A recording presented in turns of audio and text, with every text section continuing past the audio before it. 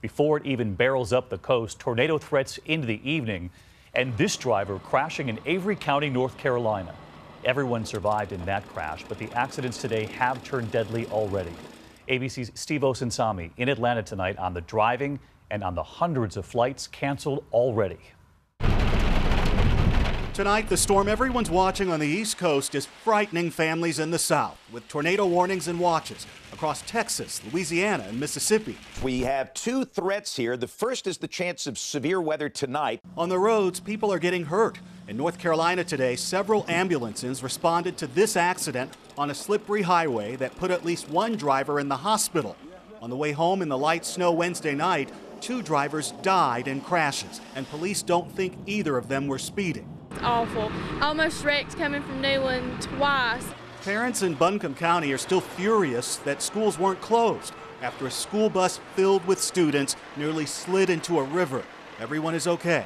It just kind of started going sideways down the hill. I kind of screamed a little bit. My heart was a little in my knees, in my feet. The storms are already forcing airlines to scramble. 945 flights are canceled tomorrow, and that number could grow to 2,000.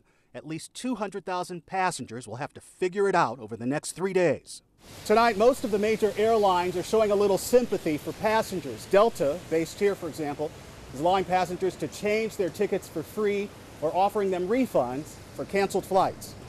David? It is going to be a mess for air travelers. Steve Osinsami. Steve, thank you. Let's get right to meteorologist Rob Marciano live in Alexandria, Virginia tonight with the newest track and the preps right there behind you. Hey, Rob. Hey, David, you know, the number one weapon for battling snow and especially ice is salt. And this massive dome has a lot of it, 22,000 tons of it, and heavy equipment and front loaders like this will be loading it up rapidly tomorrow, fanning 4,000 some trucks out, and that's just northern Virginia. All right, let's go to the maps and talk about the southern component of the storm. We have severe weather that's breaking out across Louisiana. Tornado watch out there for Louisiana and Mississippi for the next hour or two. And then we roll the maps. This gets into colder air. We're going to see some icing, especially parts of North Carolina. The backside of this will bring snow into Memphis, Arkansas, and then getting towards the coastline, we really start to intensify this, bring the winds in. Cecily mentioned the coastal component there, and the snow is going to be heaviest, I think, during the day on Saturday, and that's when we're going to start to see things pile up, especially south of New York City. Here's our forecast: 6 to 10 in New York, 12 to 18 in Philly, 20 or better in D.C., and points down to the south. This is shaping up, David, to be an epic storm for the Mid-Atlantic. All right, Rob Marciano right in the storm zone for us. Rob, thank you.